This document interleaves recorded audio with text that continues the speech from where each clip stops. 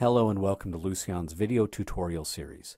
In this video, we'll be covering the naming options feature, which you use to automate the way that you name your files. Now, before we begin, we want to emphasize the importance of being consistent in the way that you name your files. Not just you, but you and everybody in your office. It's very important that you be able to predict what a file name is going to be before you're even looking for it. That's going to make it much easier to be able to find your files. Not only that, it's very, very important that your file names contain enough information so that you can identify the file even outside of its cabinet context. For example, suppose you run across a file on a thumb drive. You need to be able to look at that file and understand exactly what that file is based on the information in the file name. Now, FileCenter's naming options feature is a way to automate all of this. In fact, you're going to find that it's faster and easier to name your files with complete, consistent information in the file names than it was typing it out manually. In fact, you'll often be naming your files with just one or two mouse clicks. Now let's delve into the naming options feature so that you can see how all of this works. To start things off, let's take a look at a naming option in action. I have a file selected here in my cabinet. Let's rename this file. Now in FileCenter, anytime that you see a file name field, you're going to notice over on the right side this drop arrow. This drop arrow shows you your naming options. Now, naming options are just predefined file names. You might think of them as file name templates. I've only got one set up here right now, and this one is very typical of the kinds of file name formats that we see among a lot of our customers. Just very briefly, it starts off with a date in the year, month, day format. The reason for this is a lot of businesses need their files to be organized in the order of the date that the file was created, and this is going to accomplish that. Why not use the Windows date, the date modified, or the date created over here? Well, those dates can change, but if you put it right there in your file name, it's never going to change, and you'll make sure that you've always got your files organized by date. And then we often see the customer or the client or the patient name, and notice that this was generated automatically also. It came off of the drawer name over here. And then finally, the type of document that it is.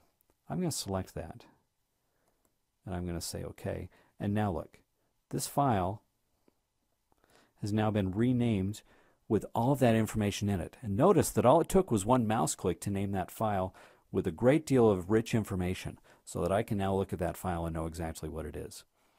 Let's show you how to set up a naming option that will accomplish this. Now, naming options are created from the naming button right here on the main toolbar. Here you'll see a list of all of your naming options. You can reorder them, you can add more, you can remove them from here. We're going to add one. Now, for this naming option that we're about to create, we're going to follow the same convention that we used in that last example we saw. In other words, we're going to start with a date, and then we're going to have the name of the client, patient, or customer, and then the document type after that. Now, it's not necessary that you follow this convention. What matters is you come up with something that works very well for the way that you work. Now, to begin with the date, you notice we've got three different date options here. We're going to use the date today. Now, the date created and modified options right there, I'll just briefly mention. Those are really only useful when you're renaming a file that already exists. You can pull the Windows created or modified date out of the file and use that in your file name. But we're going to use the date today. Now notice over here that as I selected that, we've got a lot of different date formatting options. And these are explained over here on the right hand side. But we're going to pick the one that has a 4-digit year followed by a 2-digit month and a 2-digit day so that things sort properly. And I'm going to insert that into my expression. And I'm just going to pause to briefly note that you can come up with your own formats if you don't see one that's on the list. You can just use these same indicators, which are explained over here on the right, and you can actually come down here into this field that was just created here. By the way, this is my file name that's being developed right here in this field. And I can come and you can actually just delete items, type items in, and modify things as you want to. Well, what I've done is I've now just inserted a field into my file name. So my example now, my file name is going to start with a date. After my date, I wanted to include a client name. So I'm going to come here and I'm going to type a comma because I like to have a comma separating my date and from the client's name. And now I'm going to come over here to the folder name field. Now we're going to come back in a minute and talk about these folder options because these can be a little bit confusing. But you'll notice that the first one is the drawer.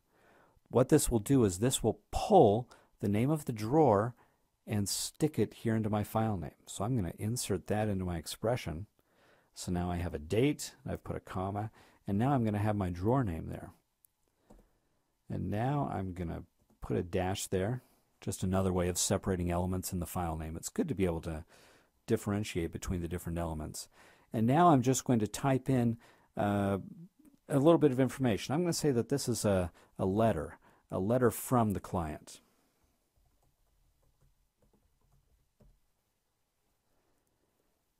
Okay, and I'll stop right there. So I've got a few elements in my file name now. I have a dynamic date, I have a dynamic client name, and then it will always have this text here, letter from. Let's click OK.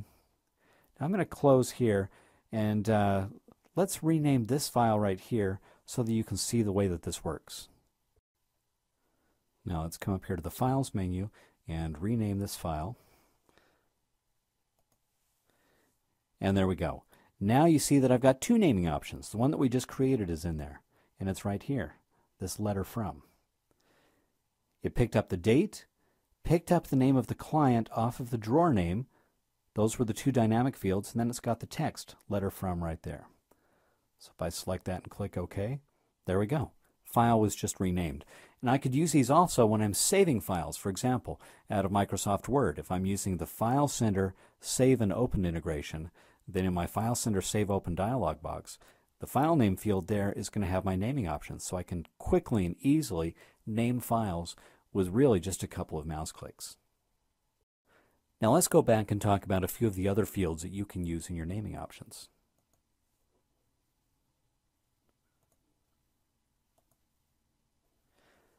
Now, up here in the General option, we've got a few options here. The first is Original Name. Now, this again only comes to bear when you're renaming files. When you're renaming files, you can take the original file name and include that in your naming option to generate a new name from that. And that's often very useful. We've also got the username and computer name, and those come from Windows. This is the Windows username. In other words, it's the login name that you type when you log into your computer. And then the computer name is actually the name of the computer. Those can be useful for inserting staff initials or staff names inside of file names. But what we want to talk about right now is the folder names. Let's revisit this. Now, we mentioned we've got the drawer name, which we already saw. We've also got these level 1 and level 2 options. And down here below, you're going to see the parent options, parent 1, parent 2, parent 3. Here's the way that those work. Here's one of my naming options that I created right here. Here I've got the drawer name with folder level 1 and folder level 2. That matches these up here. Let's create a second naming option that examines the parent folder names right there. Let's do that really quick.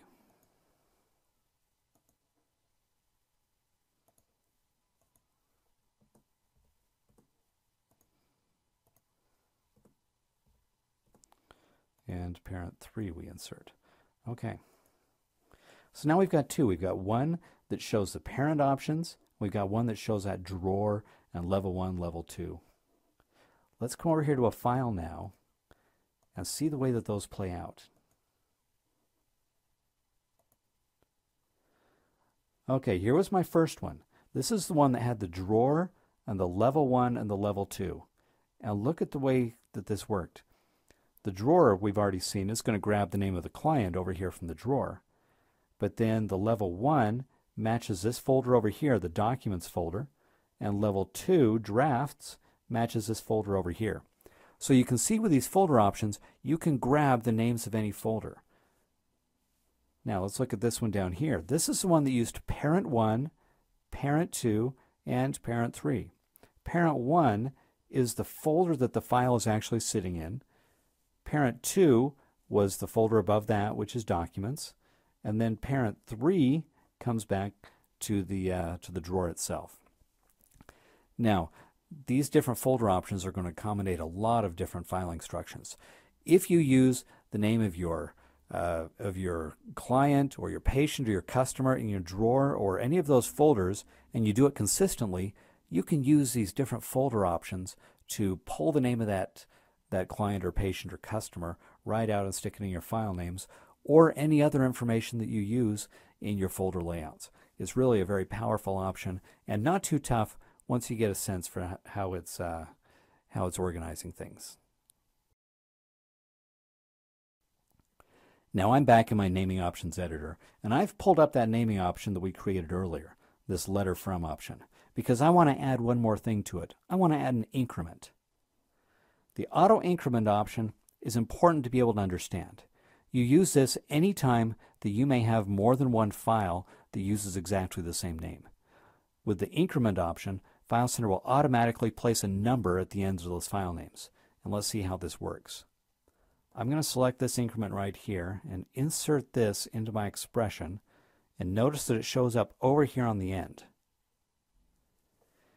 Now, when I use this naming option, FileCenter is going to automatically append a number to the file. And it's going to do this based on whether or not there are other files in the directory that have the same name. And it will automatically put the next number in the series. Let's just go ahead and take this for a spin to see how it works. Back here I've got some documents. Let's rename the first one. Let's pull up that naming option. Okay, there we go, the letter from. And notice that now there's a 01 at the end of this. FileCenter has put that there automatically. Let's rename the second one in the series. And this time, that's a 02. And let's go one more time. And there's our increment. And we've got the 03. So hopefully you can now see how easy and how powerful consistent file naming can be through FileCenter's naming options feature. Now we have one more aspect of naming options to explore still, and that is FileCenter's custom lists, which let you bring in a lot of predefined elements for file names. Be sure to check that out in the second part of the naming options tutorial.